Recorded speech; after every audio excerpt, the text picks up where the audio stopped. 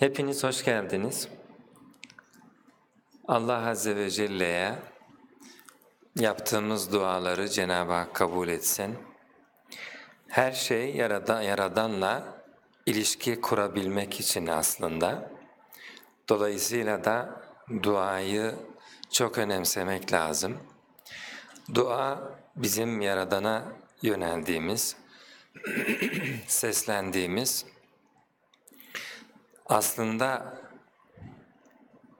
başlangıç gibi gözükse de çünkü dua bir istek içerir. Duanın kendisine bakarsak dua bir sonuçtur. Siz var edici kudreti halkın deyimiyle söyleyecek olursak işin kimde bittiğini fark etmişsinizdir. O yüzden dua ediyorsunuzdur. Aslında bu açıdan baktığınızda bu fark ediş göklerin, yerin, varlığın, insanlığın ve her şeyin insana sunmak istediği mana. Yani sahibi fark edebilmek ve sahibi ile iletişime geçebilmek aslında bu açıdan bakarsanız sonuçtur ve muazzam bir sonuçtur.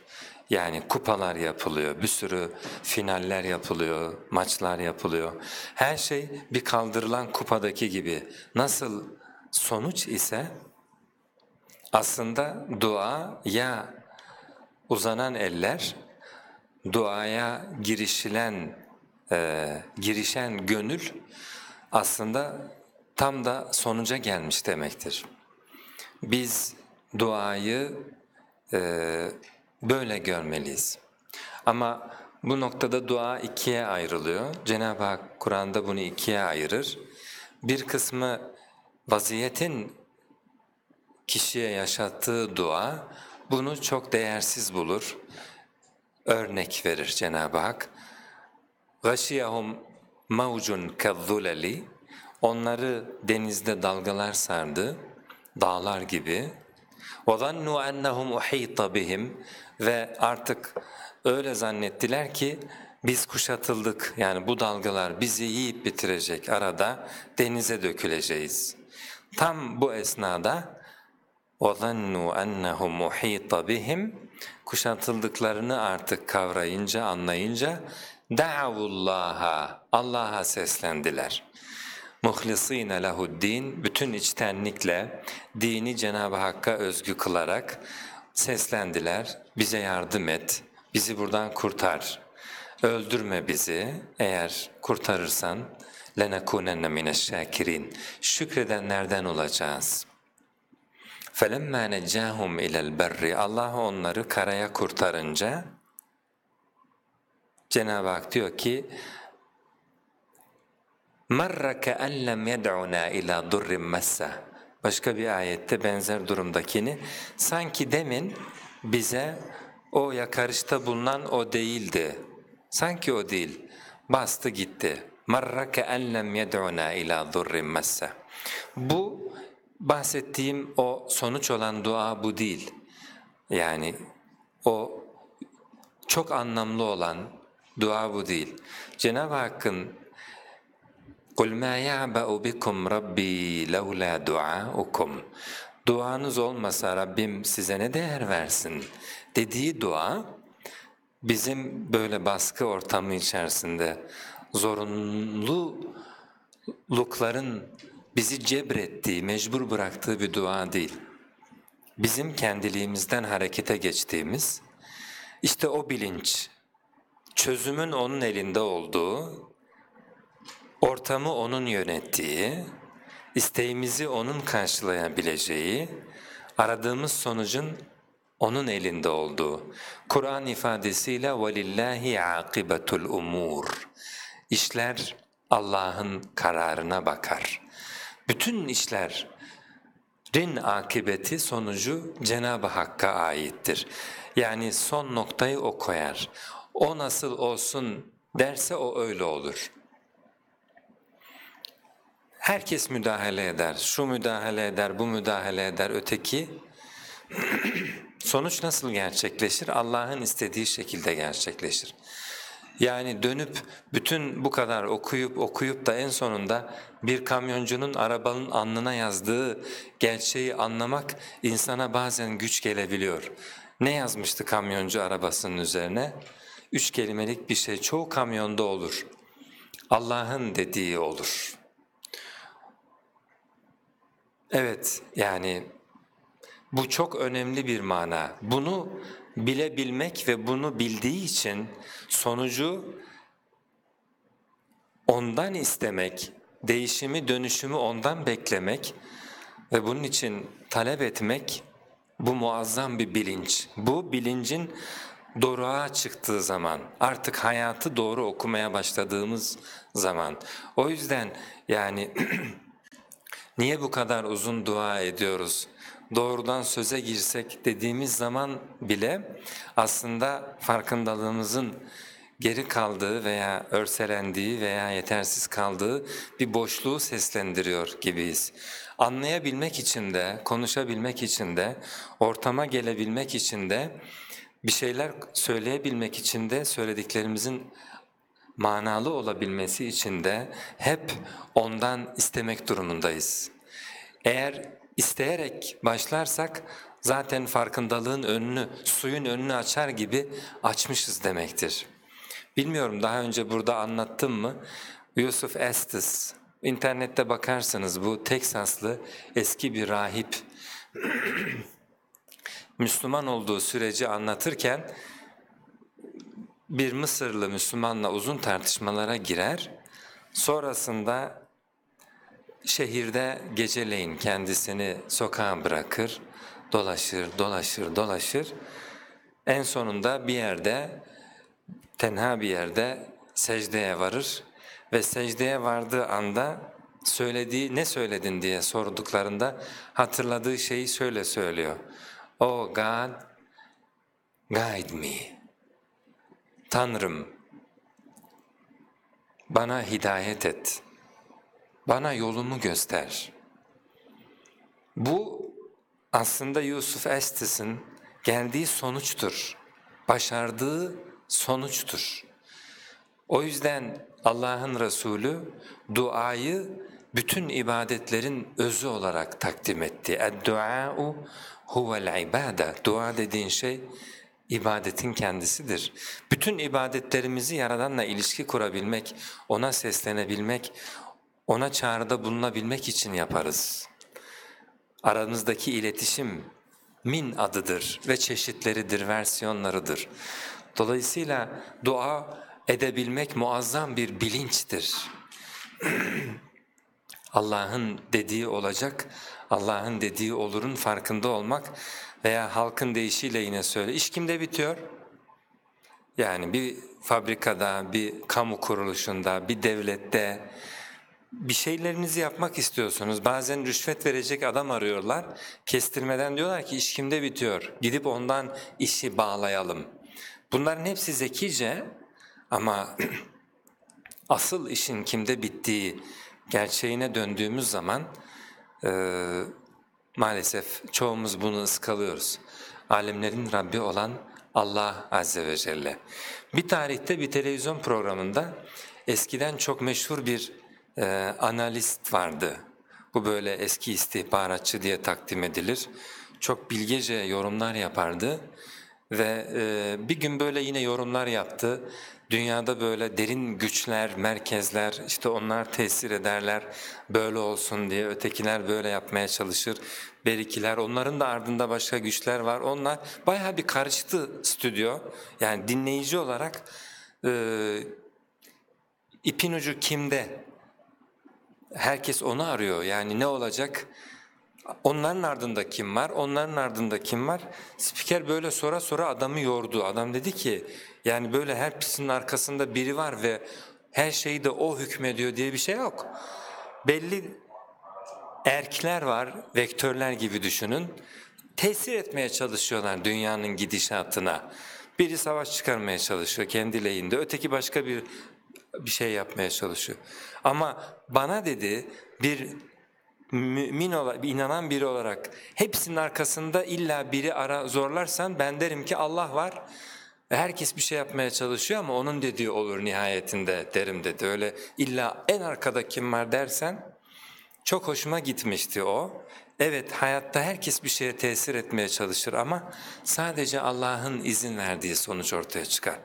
Bu sonuç Cenab-ı Hakk'ın istediği, razı olduğu, hoşnut olduğu yahut hoşnut olmadığı, istemediği bir sonuç da olabilir. İnsanların illa olmasını istediği. Ama biz iyi kimseler olmak istiyorsak Cenab-ı Hak'tan hayatımızda iyi sonuçlar oluşturmasını, etrafımızda iyi sonuçlar oluşturmasını ve gelecek planlarında bize iyi sonuçlarla karşılaştırmasını isteyebiliriz. Allah Azze ve Celle kulunun kendisine dua etmesini sever. Çok rivayetler ve Allah'ın ayeti de deminki ayette kulun bu seslenişini muazzam şekilde anlamlandırıyor. Siz böyle bir ifade duydunuz mu? قُلْ مَا يَعْبَأُ بِكُمْ رَبِّي De ki Rabbim sizi ne yapsın? Yani مَا يَعْبَأُ ne değer versin, ne kıymetiniz var ki? Ne işe yararsınız? Ben bunları kendim çoğaltıyorum. لَوْلَا دُعَاءُكُمْ Duanız olmasa, şu duanız yok mu? Kulun duası bu kadar şey. Hani böyle çok yaramaz bir çocuk olur, çok aksi olur vesaire ama böyle bir an gelir yanağınızdan bir öpücük kondurur. Böyle bir tatlılığı vardır. İşte dersin yani, işte bu. Bu da olmasa ne işe yararsın ki sabahtan dert, öğlen dert, akşam dert. Hep sıkıntı, peşine koşturuyorum. Ama işte bazen bir sevgi gösteriyorsun. Bütün bunların hepsini benzettim sadece. Yoksa kullardaki olayı Cenab-ı Hakk'a uyduracak değiliz. Ama anlayabilmek için adeta bir beyin fırtınası gibi. Ama ayetin ifadesi hala orada duruyor. قُلْ مَا يَعْبَأُ بِكُمْ رَبِّي De ki Rabbim size ne değer versin? لَوْلَا دُعَاءُكُمْ Duanız olmasa. İşte bu dua bizimle Cenab-ı Hak arasında bize Cenab-ı Hakk'ı hatırlattığı her gönüllü süreçte çok anlamlı. Ama gönülsüz süreçlerde hiç anlamlı değil. Önceki derslerimizin birinde farkındalığın gönülsüz geliştiği durumlardaki sonucun kalıcı olmadığını konuştuk. Yani söz gelimi sizi baskılayan bir hadise size Allah dedirtmiş, aman Tanrım dedirtmiş, Ya Rabbi kurtar bizi dedirtmiş. Bu çok anlamlı değil. Çünkü Cenab-ı Hakk'a göre Allah diyor ki İn atakum azabullahi ev atatkumus sa'a De ki Allah'ın azabı gelse yahut saat gelse a gayrallahi ted'un Allah'tan başkasını mı çağıracaksınız ki? Mümkün değil, Allah'ı çağırırsınız. Bu Cenab-ı Hak böyle söylüyor. Birileri şu anda oturduğu güvenli koltuğunda, ortamında hayır ben çağırmam deyip güle oynaya yorum yapabilir. Ama Cenab-ı Hak yeryüzündeki en azgın Firavun'dan örnek verdi. Hatta اِذَا اَدْرَكَهُ الْغَرَقُ Boğulmak onu kaplayınca, bakınız hangi anda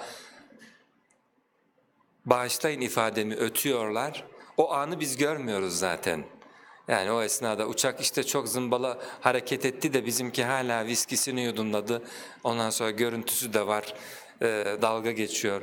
Bundan söz etmiyoruz. Çok deneyimli olabilir, çok türbülansa girip çıkmıştır, umursamıyordur ayrı. Cenab-ı Hak hatta اِذَا اَدْرَكَهُ الْغَرَقُ Boğulmak onu yakalayınca veya deminki ayette وَظَنُّوا أَنَّهُمْ اُحِيطَ بِهِمْ Gerçekten işimiz bitiyor bu sefer diye kişinin artık kesin kanaat etmesi ki bu ölüyoruz, gidiyoruz. O dediği anı biz görmüyoruz. Cenab-ı Hak o an diyor ki İn atakum azabullahi ev atatkumus sa'a Allah'ın azabı gerçekten gelse yahut azap geldiğinde gayrallahi ted'un Allah'tan başkasını mı çağırırsınız? Deyin bakayım. İn kuntum sadikin eğer doğru sözlüyseniz. Biz bugüne kadar çok deneyimimiz vardır. Cenab-ı Hak böyle deneyimlerden bizi geçiriyor ve hepimiz benzer şeyleri yapıyoruz. Peki bu ne işe yarıyor? Hiçbir işe yaramıyor. Eğer farkındalık gönüllü bir sürece dönüştürülmez ise, aklederek sahiplenilmez ise bir işe yaramıyor. Cenab-ı Hak bunları tüketiyor. Önceki ders konuştuk, sıradanlaştırıyor. Kişi bir şeylere yorup onu geçmişte bırakıyor. Aklederek sahiplenmediği sürece zoraki gelen farkındalık dağılıp kayboluyor. O yüzden biz gönüllü adım atmaz isek bir işe yaramaz. Cenab-ı Hak فَذُوا دُعَاءٍ عَرِيضٍ sıkıntı geldiğinde o kadar uzun dua ediyor ki diyor, el açmış o kadar uzun dua ediyor. O zaman bir adalet işliyor. Ben şöyle benzetiyorum, bu dağ gibi olsun. Sıkıntıdan ötürü öyle bir bilince kavuşuyorsunuz ki dağın tepesine geliyorsunuz. Muazzam bir bilinç. Aşağıdan bu bilinci oraya ulaşabilmek için insanların bu dağ eteklerinden yürüyüp çok zorlu yollarla gelmeleri lazım. Ama siz paraşütle inmiş gibisiniz. Cenab-ı Hak sizi orada bırakıyor mu? Bırakmıyor. Geri indiriyor aşağı. Diyor ki herkes gibi sen de şimdi yolu aklederek yürüyeceksin. Beni, ayetlerimi, gücümü tanıyarak sen de adım adım yürüyeceksin. Mucizeler de aynen öyledir. Mucizelerle gelen bilinç zorunlu bir bilinçtir. Yani karşınızda duran bir mucize, hayır diyemiyorsunuz. Deniz yarılmış, hayır diyemiyorsunuz. Musa asayı bırakmış, canlıya dönüşmüş. Musa doğru söylüyor demek zorundasınız. Firavun da öyle yapıyordu. Yani Firavun da aynı böyle yapıyordu. Bu zorun, baskının getirdiği şeyden hiçbir farkı yok. Allah Azze ve Celle 9 mucizeyi gönderdim diyor Firavun'a. فِي تِسْعِ آيَاتٍ إِلَى فِرْعَوْنَ وَقَوْمِهِ Bu 9 ayetin her birinde Firavun Musa'yı çağırıp Rabbine dua et, bunu üzerimizden kaldırsın, o bu işi yapıyor. Kaldırdığı takdirde ben ona iman edip ve tekrar İsrailoğullarını sana bırakacağım. Hepsini de yaptı. İsrailoğulları Hz. Musa Aleyhisselam'ın elinden her mucizeyi gördükçe bundan sonra sana hiç itiraz etmeyeceğiz, tamam Allah'ın gücünü, kudretini gördük dediler. Ama mucizeler sonrası Cenab-ı Hak durumu yine bu tepeden aşağıya eşitledi. O yüzden çoğu kişinin zihnindeki mucizeler bugün yok, dün vardı, dünkülerin imanında bir basamaktı. Bugün o basamak olmadığı için haksız bir iman süreci işliyor. O sebepten de ben iman etmiyorum. Ben de Musa'yı görseydim, ben de denizin yarıldığını görseydim aleyhissalatu vesselam, ben de iman ederdim. Ama şu an öyle bir şey görmüyorum. Ama o denizin yarıldığından hemen sonra Cenab-ı Hak İsrailoğullarını anlatırken bir kavme denk geldiler. Putlara tapan bir kavme denk geldiler. Ne dediler biliyor musunuz? İc'al lena ilahen kema lehum aliha. Ey Musa, bize de bazı böyle tanrılar, putlar yapsan, şunların putları gibi. Biz de istiyoruz onları böyle ululayalım. Meçhul bir tanrıya kulluk etmek hoşumuza gitmiyor. Bizim de böyle olsun, silelim, temizleyelim, baş köşeye koyalım, önünde eğilelim dediler. قَالَ اِنَّكُمْ قَوْمٌ تَجْهَلُونَ Dedi ki siz gerçeği göz ardı eden bir topluluksunuz. Nasıl böyle bir şey yaparsınız? Şimdi nereden nereye geldik? Eğer zoraki farkındalık, zoraki bilinç kişiyi yükseltseydi, kalıcı olsaydı İsrailoğullarından denizin yarılıp da ortasından geçenlerden hiçbir tane istisna kalmaması gerekirdi. Halbuki Hz. Musa aleyhisselam denizin o tarafından bu kıyısına kupkuru zeminde iki ayrı yarılmış su kitlesi arasında geçtiği bu insanlardan bir tane mümin bile kalmadı. Bakın hiç istisnası olmaması gerekirdi. Hepsinin ondan sonra yani mucize etkili olsaydı, mucizeler sadece bu inatçı topluluğu taleplerine işte mucizesi bu imana yarıyor mu ki? Bakın getirdik, ne işe yarayacak? Yaramadı gördüğünüz gibi dedirtti sadece. O yüzden Cenab-ı Hak da bize diyor ki Hazreti Peygamber zamanında da isteyenlere وَمَا مَنَعَنَّا أَنْ نُرْسِلَ بِالْآيَاتِ إِلَّا أَنْ كَذَّبَ بِهَا الْأَوَّلُونَ وَمَا نُرْسِلُ بِالْآيَاتِ اِلَّا تَخْوِيفًا. Biz ayetleri ancak korkutmak için, öncekilerin bu inatlarına karşılık gönderdik, indirdik. Yoksa buradan bir iman çıkacağından falan değil. Bakın onlar iman ettiler mi bunlarla? Bu bir iman süreci de değil. Diyorum ya, denizin bu kıyısında mucizeleri, denizin yarılması ki en akla gelen büyük bir mucize. Eğer bu tesirli olsaydı denizin bu yakasında içlerinden bir tane mümin kalmadı. Hz. Musa dedi ki قَالَ رَبِّ اِنِّي لَا اَمْلِكُ اِلَّا نَفْسِي وَأَخِي. Ya Rabbi, burada ben sadece kendime ve kardeşime malikim. Başka kimse kalmadı. Hepsi yoldan çıktı. Zaten Hz. Musa aleyhisselam da kardeşi gelmişlerdi insanları Allah'a davet etmeye. Demek ki diğerlerin tamamı, hepsi neye uğradılar? وَنُقَلِّبُ أَفْئِدَتَهُمْ وَأَبْصَارَهُمْ كَمَا لَمْ يُؤْمِنُوا بِهِ اَوَّلَ مَرَّةٍ. İlk defasında iman etmeme tepkisini verirken ne durumdaysalar, Allah Azze ve Celle biz onların gözlerini ve gönüllerini tekrar ters yüz edip tıpkı ilk iman etmedikleri gibi yaptık dedi. Dolayısıyla zoraki gelen şeyler ancak bizi korkutmak içindir. Bu bir mucize yahut hayatın getirdiği bir musibet de olsa, eğer biz gönüllü olarak yol almaya adım atmaz isek, aklederek bize hiçbir şey kazandırmazlar. Tekrar geri, Allah paraşütle inmiş gibi mucizeyi gören birisi, paraşütle dağın tepesine inmiş gibi bir bilince kavuşuyor. Sonra ne oluyor? Allah onu tekrar zemine indiriyor. Diyor ki bu dağın tepesine, bu bilince bu yoldan yürünerek, akledilerek varılıyor. Hadi bakayım, sen de aynı yolu yürüyeceksin. Dolayısıyla çağların başından beri ve sonuna kadar iman yolu ilim yoludur. İlim gözlem yaparak, kulak vererek, etrafta ve insanın kendisinde var olan yaratıcı kudretin gücünü ve ilmini yansıtan ayetlere odaklanarak kim var etmişse deyip ona seslenerek sonuçlandırılır. Var edici kudretin olması gerektiğini hissettiğiniz anda, önceki dersimizin olduğu andı, مَا لَكُمْ, hadi harekete geç, neyiniz var sizin dediğimiz yer, bu hayranlığın, yani sistemi fark ettiğinizde harekete geçip seslenmeniz gerekir. Ey kudret, bu kadar yakınlardasın, hissediyorum. Varlığı yarattığını, var ettiğini ve bizim bu varlık içerisinde hareket ettiğimizin farkına vardım. Şimdi sana sesleniyorum. Bana yolumu göster. İbrahim aleyhisselam kavminin içerisine gelip böyle dediğinde dediler ki bu ne biçim bir tanrı? Anlayamadılar, anlamamaya verdiler. Adını meçhul tanrı koydular. Yani karşılığı yok. Bu mu? Yok, o değil. Şu mu?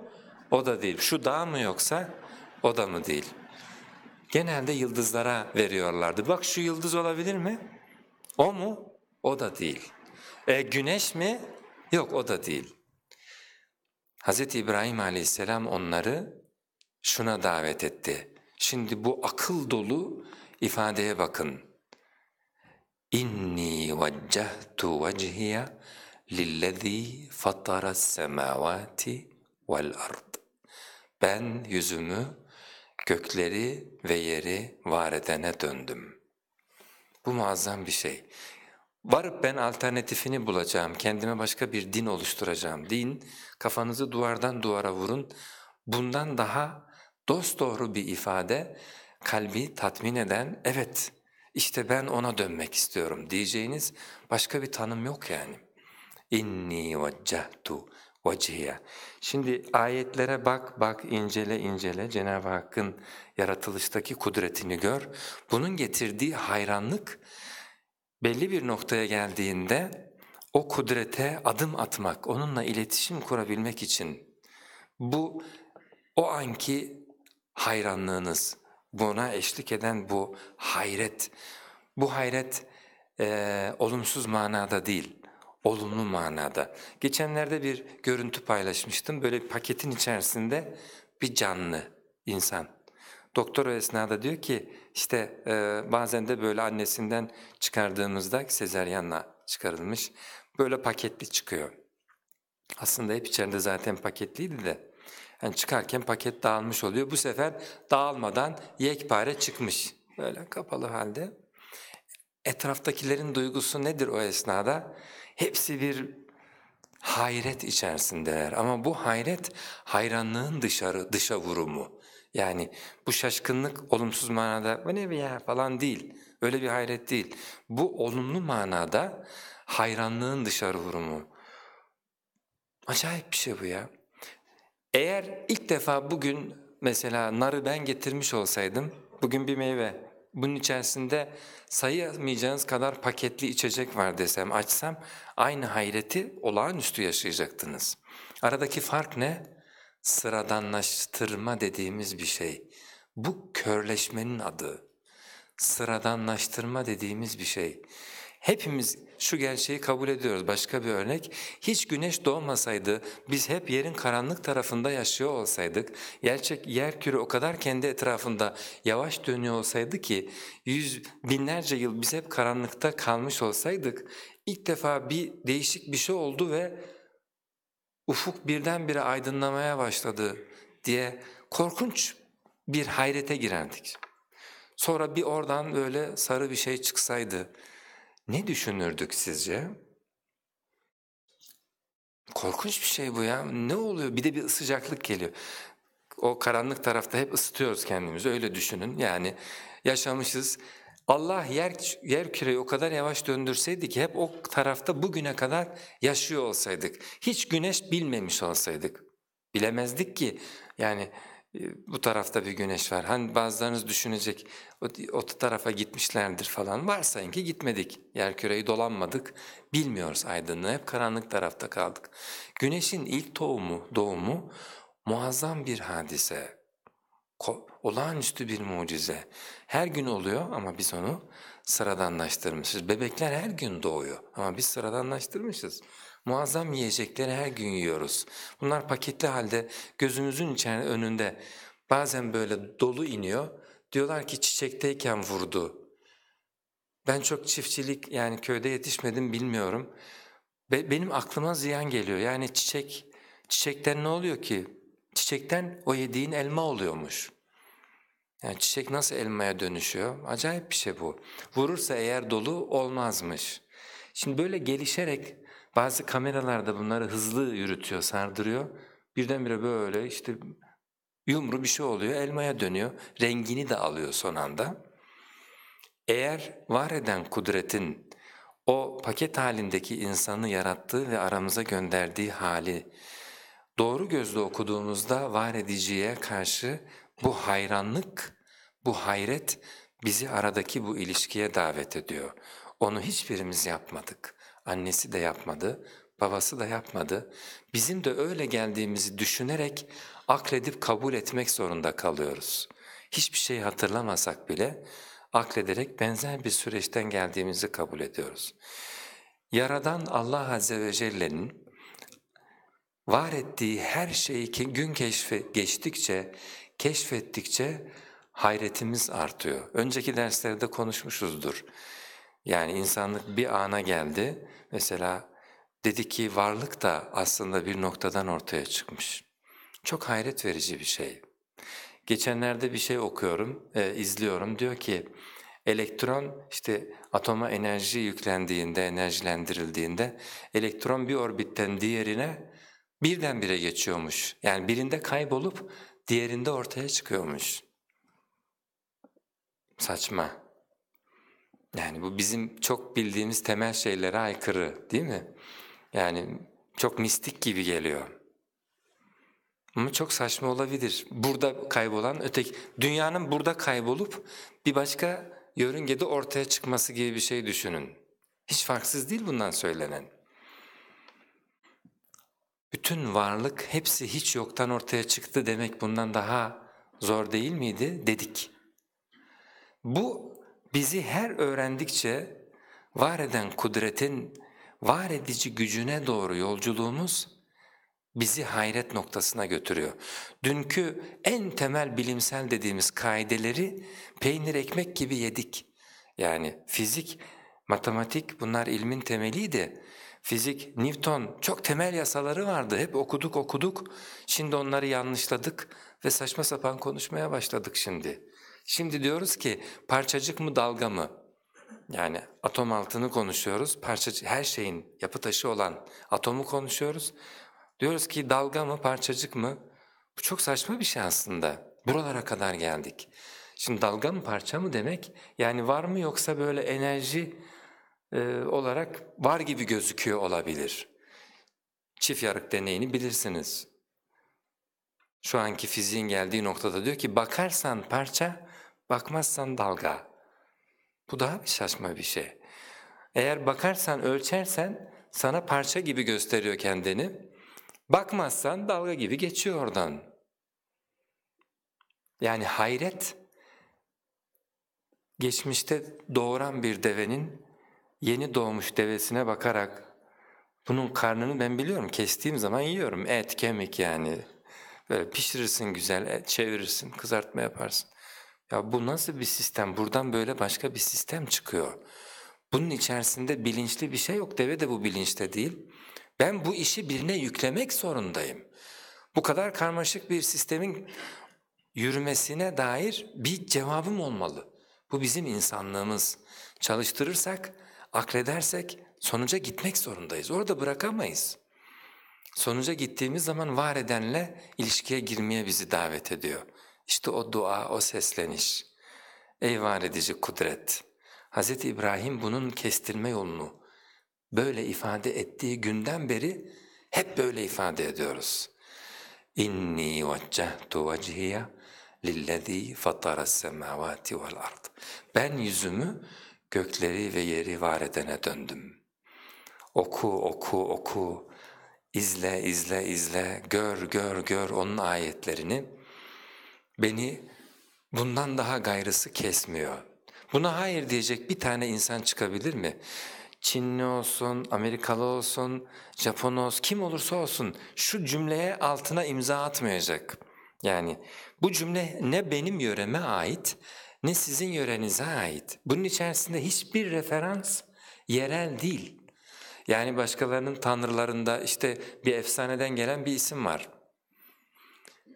Bir zenciye sordular bir belgeselde, niçin çoğu Müslüman oluyor, yani niçin Hristiyanlık bu kadar zenciler arasında ilgi görmüyor deyince şöyle cevap verdi, dedi ki kiliseye giriyorsunuz, orada işte azizler var, figürler var, bir de Tanrı'nın oğlu var, figürler böyle beyaz beyaz, renkli gözlü şeyler diyor her tarafta. Doğal olarak kendinize bakıyorsunuz, yani Tanrı ile aranızda bir uyumsuzluk var çok, o beyaz cinsten. Kara bir şey de arıyorsunuz kendinize ait. Ama mescide gittiğiniz zaman, camiye gittiğiniz zaman orada beyaza ait bir referans üzerinden Tanrı ifade edilmiyor. Siyaha ait bir referans üzerinden de Tanrı ifade edilmiyor. Tanrı bir varlığa ait referanstan da ifade edilmiyor.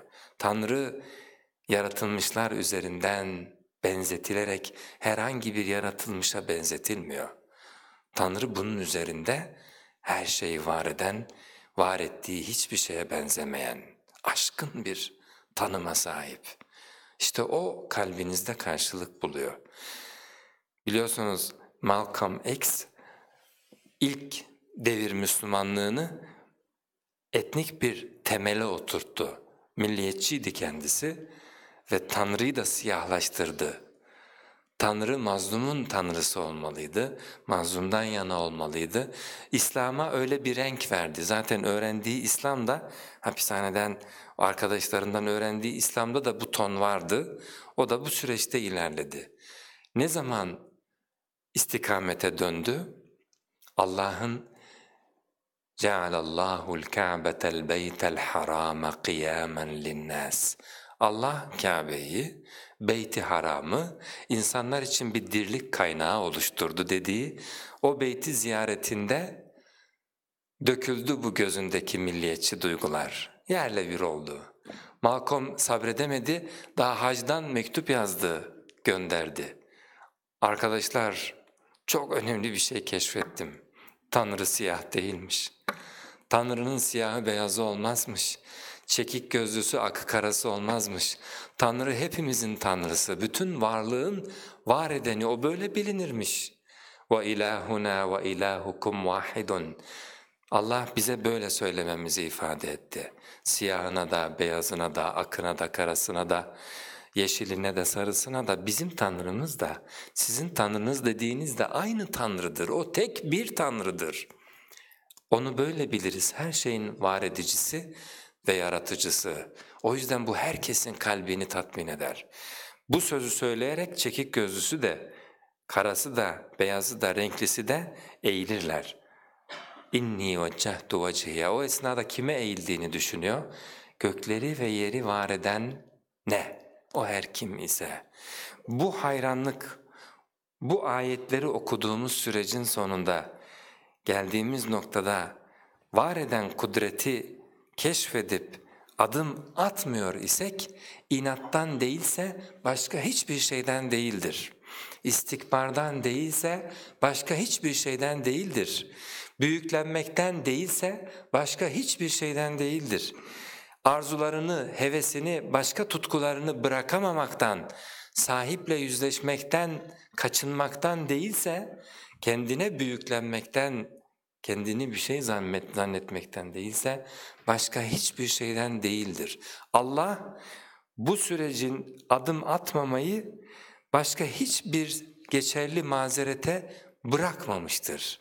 Bırakmayacağını söylüyor. O yüzden diyor ki adım atmıyorsa فَاِنْ تَوَلَّوْا Eğer adım atmıyorsa, o biz ona مَا لَكُمْ neyiniz var, hadi harekete geçin.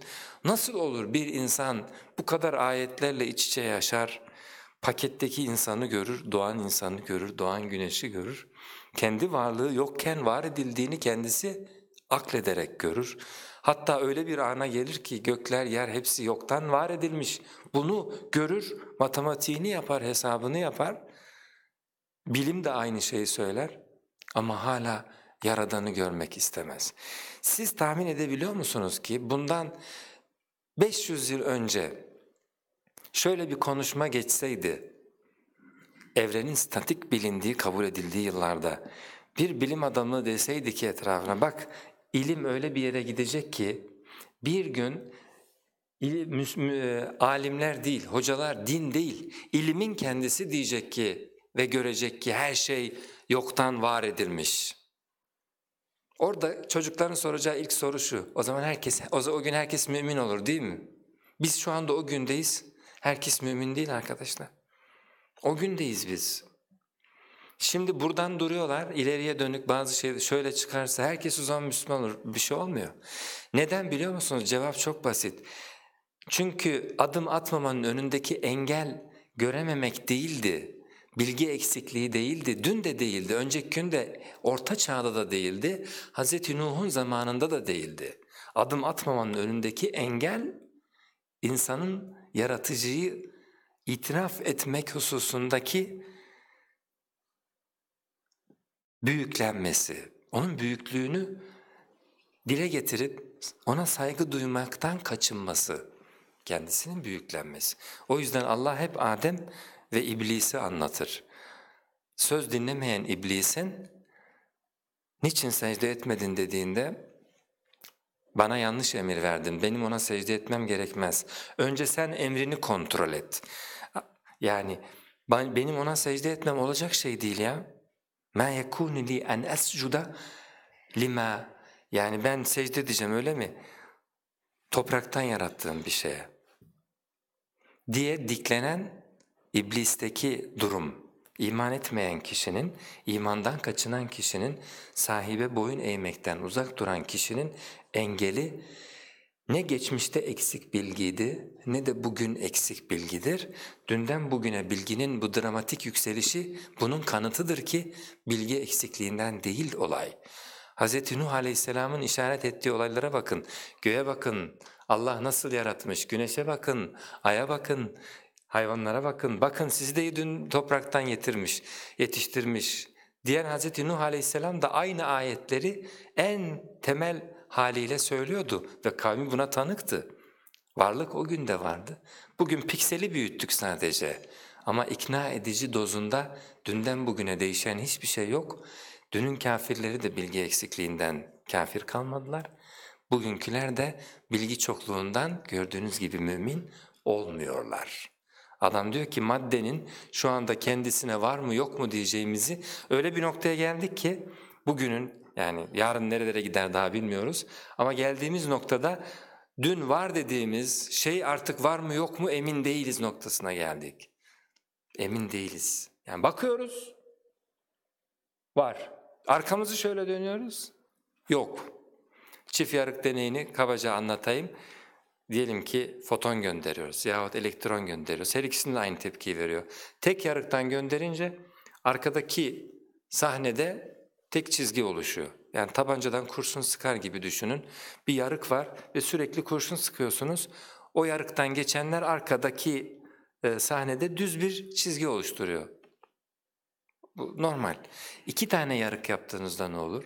Sıkıyorsunuz kurşunları, böyle rastgele ateş ediyorsunuz, sıkıyorsunuz. Tabii yarıkların sağına soluna değenler aşağı düşüyor. Geçenler arkada ne oluşturur? Bu kez 2 tane çizgi oluşturur. 2 çizgi oluşuyor. Peki su dalgası geçirirsek bu yarıktan, 2 yarıktan arkada girişim oluşur. Çünkü 2 yarığın ikisinden geçen su dalgaları geçtikten sonra birbirleriyle kesiştikleri için o arka sahnede, orada bir tahta olsun böyle, girişim oluşur. Şimdi elektron gönderdiğimizde tek yarıktan gönderince aynı kurşun gönderir gibi oluyor. Çift yarıktan gönderince işler değişiyor. Baktığımızda 2 çizgi oluşuyor kurşun gönderir gibi.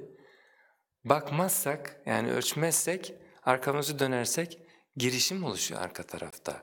Sanki elektron parça değilmiş gibi. Çok saçma.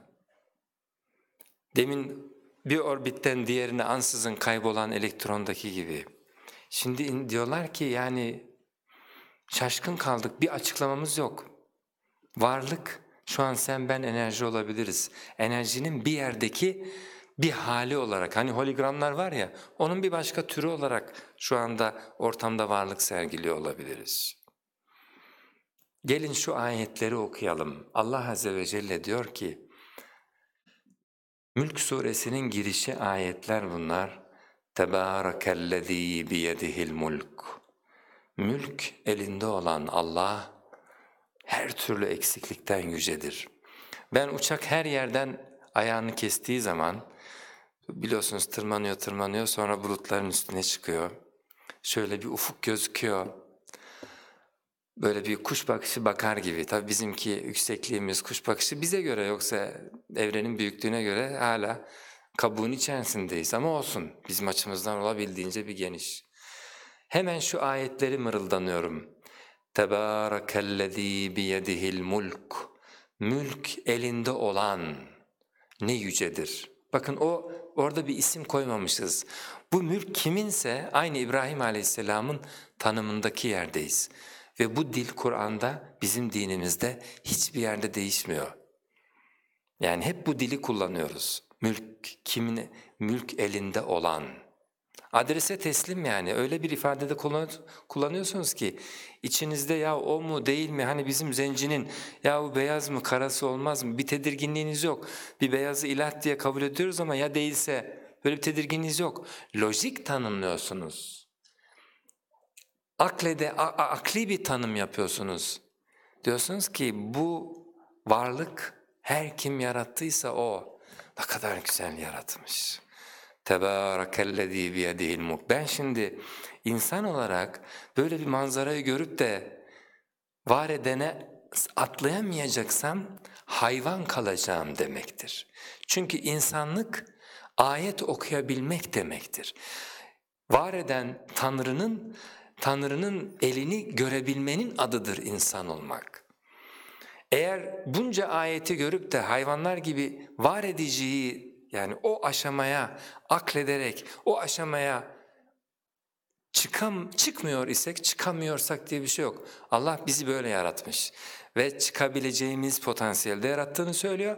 Çıkmak istemeseniz yer yer zorla sizi çıkarırız diyor. Zoraki gelen farkındalıkları hatırlayın ve tekrar düşürüyor. Şimdi kendin çıkman lazım. İşte bu insanlığın en önemli meziyeti bu. O yüzden bugün Yusuf el-Karadavi'nin, Allah selamet versin, bir tweetini gördüm. Diyor ki iman gidişata yapabileceğimiz en temel değişikliktir ve yegane değişikliktir. Yani biz akışa, biz kendimiz olarak bir değişiklik yapabileceksek yapacağımız işin rengini ve gelişimini ve sonucunu hakkımızdaki değiştirebileceğimiz tek şey iman etmek. Diğer şeylerin hepsi aynı. Yani Çinlisi de aynı şeyi yapıyor. Çinli çocuk da sabah kalkıyor, ayakkabısını giyiyor. Ayakkabısını yer yer değiştiriyor. Şu sıralar ayaklarımın altı acıyor da hep aklıma ayakkabı geliyor. Bugün bir tabanlık aldım. Yani bu tür şeyler yapıyoruz. Bir yerimiz acıyor, bir çözüm arıyoruz. Ne bileyim, kıyafet değiştiriyoruz. Bunlar sonradan hiç hatırlayamayacağımız şeyler. Belki de değiştirmiyoruz, aslında öyle deviniyoruz yani. Hayatın akışı içerisinde olup bitiyor. Gerçekten irademize dokunan ve yapabildiğimiz tek bir şey var. O da bu tür bir okuma yapabilmek. O geçen o paketteki bebeği görenler nasıl şaşkınlık içindeydiler. O görüntülere bakabilirsiniz. Mucize! Hepsi aynı şaşkınlıkla böyle kameralara sarılmışlar. Sonra bir tane keskin bir makasın ucuyla o dıştaki kılıfı şöyle hafif dokundurunca o kadar da inceymiş ki birdenbire soyuluverdi. İçinden çocuk çıktı. İlk nefes. Bu okumayı var ediciyi, işte o bulutların üstünde yükselince ben okuyorum. Tebârekellezî. Tabii o esnada şey de var. Zoraki farkındalığın da etkisini itiraf etmeliyim. Bir miktar uçak fobim var. Dolayısıyla her defasında o öyle bir çıktı mı yaşıyorum yani. Ve seviyorum da bunu yaşamayı. Çünkü zoraki gelen o farkındalığı artık kullanmaya başladım. Hoşuma gidiyor. Yoksa kolay kolay o farkındalığı şey yapamıyorsunuz. Bakın bazen neye dönüşüyor? Bir seferinde böyle sevdiklerinizi uçakla gönderirken artlarından bir sürü dualar ediyorsunuz. Yani ben en azından. Aman ya Rabbi ne olursun aman. Sonra bir keresinde hatırlıyorum bir minibüse bindirdim, bir yerden bir yere gidecekler. İndiler gittiler, ben de geldim. Sonra birden içime şöyle bir düşünce geldi. Uçağa bindirip gönderdiğinde okumadığın ayet, okumadığın sure kalmıyor. Yeri öperek neredeyse vakit geçiriyorsun ta ininceye kadar. Otobüse bindirip gönderdiğinde veya işte normal günlük bindiğimiz minibüsler yani. Bir garantin mi var? Niye orada onu yapmıyorsun? Fark ne? Hakikaten bakarsanız bir garantim var. Neden burada Yaradan'la ilişki kurmaya ihtiyaç duyuyoruz, orada duymuyoruz? Şimdi bu bizi anlamın kendisini çağırdığı bir yolculuk. Bundan sonrası tamamen aklederek sonuçlandıracağımız bir şey. Duygularımızdan sıyrılabilmemiz lazım. Eğer duygularımızdan sıyrılarak akledip sonuca gitmez isek duygularımızın kölesi ve esiri kalacağız. Hiçbir şeyi değiştirmeden, yani bazen bir yarışma oluyor ya, çıkıyor top atıyor, işte sayı biriktiriyor. Çıkmışsınız, topu hiç atmamışsınız, dolaşmışsınız, tekrar geri dönmüşsünüz. Hayattan çıktığınızda skora bakıyorsun 0. Ya ben yedim, içtim, üniversiteyi kazandım, okudum, iş sahibi oldum, skora bakıyorsun 0. Onlar içten sayılmıyor. Senin insan olarak o soktuğumuz büyüleyici ortamda gördüğün şeyleri anlamlandırıp kim bunu var etti diyerek var edenle ilişki kurman bekleniyordu. Şimdi orada tam dünya hayattan çıktığınız o anı bir tasavvur edin. Ya evet, niye yapmadım ki ben onu? Orada soruyorlar melekler size, orada böyle olağanüstü şeyler olmuyor muydu? Bebek doğmuyor muydu mesela? Böyle olağanüstü gıdalar, yiyecekler, ortamın kendisi zaten. Hiç kim bunu var etti falan demeye yer olmadı mı? Ya geliyordu aslında aklıma da, ne bileyim, herkes öyle kabullenmişti yani. Bir kabullenmiştik içinde, yürüdük gittik. Bakıyorsunuz hala skor 0, hiçbir şey değiştirmemişsiniz. Halbuki yapabilirdim, ben de niye sormadım ki kendime? Niçin ayetleri niçin okumadım? Bu ayeti okuma. وَمَا تُغْنِ الْآيَاتُ وَالنُّذُرُ عَنْ قَوْمٍ لَا يُؤْمِنُونَ. Cenab-ı Hak قُلْ اِنْظُرُوا مَاذَا فِي السَّمَاوَاتِ وَالْأَرْضِ. De ki göklere bakın, yere bakın. Nice ayetler var. وَكَأَيٍّ مِّنْ آيَةٍ فِي السَّمَاوَاتِ وَالْأَرْضِ يَمُرُّونَ عَلَيْهَا. Nice ayetler var göklerde ve yerlerde. Üzerlerinden geçiyorlar. Yani üzerinden geçiyoruz. Ama وَهُمْ مُعْرِضُونَ, yüz çeviriyorlar. Çünkü böyle bir okuma yapmak istemiyoruz.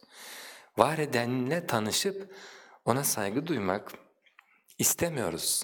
Başıboş kalmak istiyoruz, büyüklenmek istiyoruz.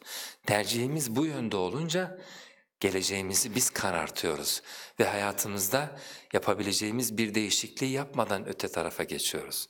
Öteye geçiyoruz, dünya para biriktirip geçmişiz bu tarafa. Diyoruz ki ben çok varlık da yapmıştım orada. Diyorlar ki bir anlamı yok, zaten onlar öyle. Yani sen varlık dediğin şey ne ki? Şu koca ev, fezaya bak.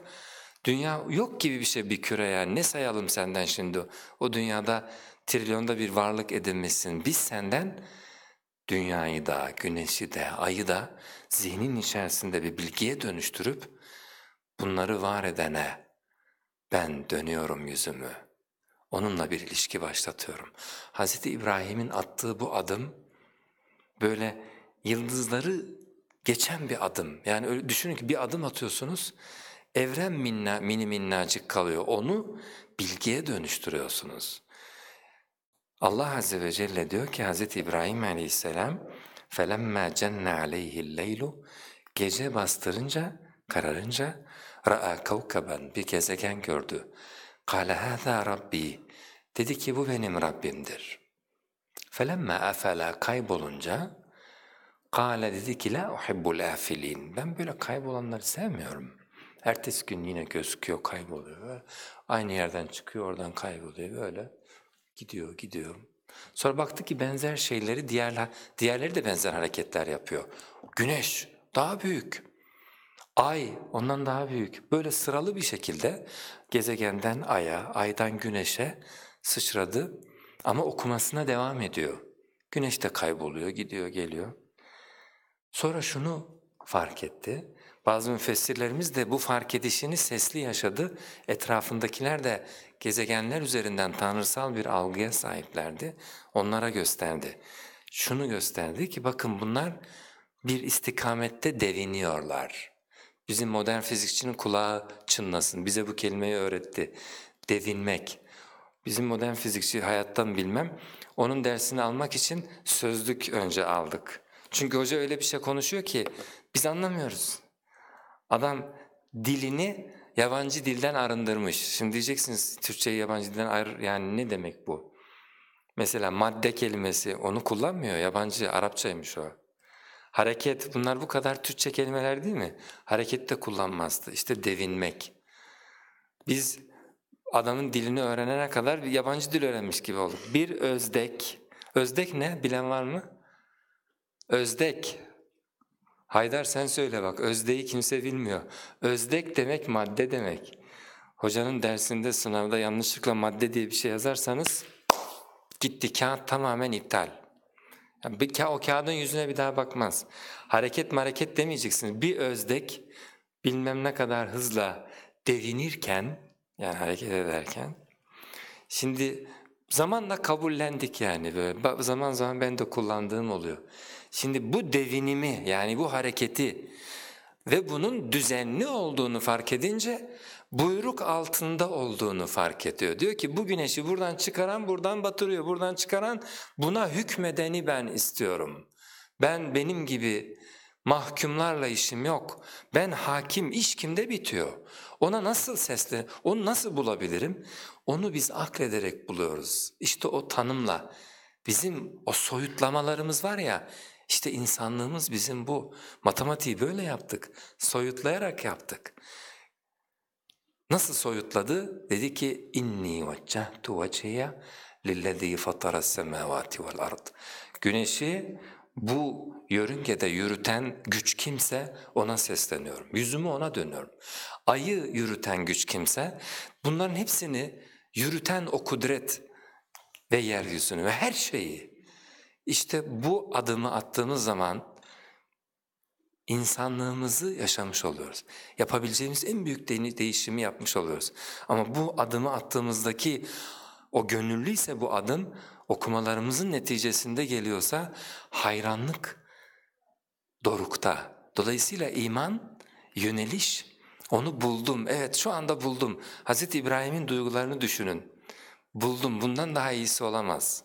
Cenab-ı Hak bunu bize anlattığı yerde diyor ki فَاَقِّمْ وَجْهَكَ لِلدِّينِ حَن۪يفًا. İşte sen de hanif olarak yüzünü Allah'a dön. ذَٰلِكَ الدِّينُ الْقَيِّمِ. İşte bu matematik gibi olan dindir. Bunda bir yanlışlama yapamazsın. Şurası yanlış, burada bir şüphe oluşturuyorum diyemiyorsun. Yüzünü göklerin ve yerin var edicisine. Bazı kimseler Kabe'yi takıntı yaptılar. İşte orada gidiyoruz, ibadet ediyoruz, tanrılık, tanrısallık, bu işte bir şey mi var? Bir tarihte buradan bir gençlerle bunu anlatıp bitiriyorum. Tamam, vaktim dolmuş. Her şeyin bir anlamı var ya, biz görüp anlıyoruz ya, çıkmanın da konuşan açısından anlamı vaktine bak, vakit dolduğu gibi. Şimdi gençlerle indik haremin zeminine, Kabe'nin önündeyiz. Böyle konuşuyorlar, yani böyle bir değişik halleri var. Ondan sonra beni de genç görünce, bu da belki 10 sene önceki bir hadise, o zamanlar öyleydik. Dedim ki hayırdır? Ya hocam dediler, bizden bilme de yani yanlış anlama da niye böyle bir işte bu kara küpün önünde böyle yere yatıyoruz, ondan sonra el bağlıyoruz, önünde duruyoruz yani. Dedim ki bence işi doğru bir yerden yakalamışsınız. İçinize gelen bu duygu sizi doğru bir yerden bir soru işareti oluşturmuş. Bunun cevabını aramalısınız. Bunun cevabını bulmalısınız. Ama ben size şunu söyleyeyim, bunun cevabı şu olmamalı. Zaten bu olamadığı için, siz olamaması gerektiği için homurdanıyorsunuz. Buna tapıyor muyuz? Ya bir yapıt işte yani. Yani ne var ki yani? Bu dediğimizi Allah'ın Resulü o günkü Kureyş'e öğretti. Bu bir yapıt bir şey değil. Hazreti Ömer de aynı söyledi. Sen bir taştan ibaretsin dedi yani. Senden bir hayır beklemem, senden bir zarar da beklemem, sana böyle bir şey yüklemem. Cenab-ı Hak ne dedi? فَلْيَعْبُدُوا رَبَّ هَذَا الْبَيْتِ. Bu beytin Rabbine ibadet etsinler, beyte değil. Biz her şeyin Rabbine ibadet ediyoruz. Her şey. Beyt, insan. Mesela Ebu Cehil'in Rabbine ben ibadet ediyorum. Trump'ın da Rabbine ibadet ediyorum. Her şeyin Rabbi yegane tek bir kudret. Hâliku kulli şey. Her şey ile o yegane kudret arasındaki zorunlu ilişki bu. Onu tanımladığımız çoğu ifadenin içerisinde her şey kelimesini görürsünüz. Mesela Allah her şeyi bilir. Allah her şeye gücü yeter. Bu her şey ama tek bir sonuca, tek bir kudrete bağlanıyor. Ve lojik olarak başka bir yolu yok bunun. Kıramazsınız aradaki bağlantıyı. Ta çocukken bile mesela çocuk şöyle diyor, annesi ona diyor ki baban şöyledir, güçlüdür falan. Anne, babam herkesi döver mi? Döver, herkesi döver. Çocuk babasını tekil konuma yükseltti. Nasıl? Herkesi döver üzerinden. Herkes, dikkat edin, baba tekil artık, onun kahramanı. Sonra biraz büyüyünce bakıyor ki ya babanın bir patronu var, baba onun önünde eğiliyor. Babanın hayattaki şeyini görünce o zaman yükseltiyor zihnindeki o kahramanı. Baba bütün böyle senin gibiler bu patrona mı eğiliyor? Yani onun da, baba diyor ki yo onun da patronu var, ondan daha zenginleri var, ondan daha muktedirleri var. Nereye doğru yürüyor bu tümevarım mı dersiniz artık bu zihindeki şey? Her şeye gücü yeten, her şeyin üzerindeki tekil kudreti daha çocuk düşüncesiyle arıyor. Geldiğiniz zaman yani babası dese ki veya annesi dese ki senin baban herkese gücü yeter. Patronu da herkese gücü yetiyor. Çocuğun hemen mantıksal sorusu şu, Peki babam herkesi dövüyor da patron da herkesi dövüyor. Babam, patron bunlar nasıl birbirini dövüyor? Babam mı onun babam mı dövüyor? Desek ki baban onu dövüyor, babası o zaman herkesi dövüyor olamaz. Çünkü patrona dövülüyor. Dikkat ederseniz herkes ile bunun doğurduğu tekil kudret arasında muazzam bir ilişki var. Hele her şey olunca. Vallahu ala kulli şeyin kadir. O yüzden teslis içerisindeki Hristiyanlar böyle her gün Çin işkencesi çekiyorlar. Yani çünkü Tanrı'nın her şeyi var eden aşkın kudretin tekil olma zorunluluğu mantıksal bir zorunluluk. Aklederek bu sonuca geliyorsunuz. Hz. İbrahim bunu söyledi. Her şeyi, gökleri, yeri kim var ettiyse fatara yoktan var etmek demek. Ben yüzümü ona dönüyorum ve o bunu dediği günden beri hep böyle ifade ediyoruz. Vaktimi açtım. Hakkınızı helal edin. Burada bitiriyorum ama hani soru faslı yapalım derseniz yapabiliriz. Yapmayalım, haftaya soru faslı yapalım. Bazen de şöyle teklifler oluyor. Yarım saat konuşalım, yarım saat soru faslı yapalım. Konuşmayı 1 saat yapmayalım da yarım saat yap. Öyle de olur. Ama 1 saat olunca vakit çok geç oluyor. Ben de tedirgin oluyorum. Eğer özellikle soru yoksa kapatıyorum. Var mı? Peki. أقول قولي هذا وأستغفر الله العظيم لي ولكم ولسائر المؤمنين ربنا لا تؤاخذنا إن نسينا واخطأنا ربنا ولا تحمل علينا إصرا كما حملته على الذين من قبلنا ربنا ولا تحملنا ما لا طاقة لنا به واعف عنا واغفر لنا وارحمنا أنت مولانا فانصرنا على القوم الكافرين والسلام عليكم ورحمة الله تعالى وبركاته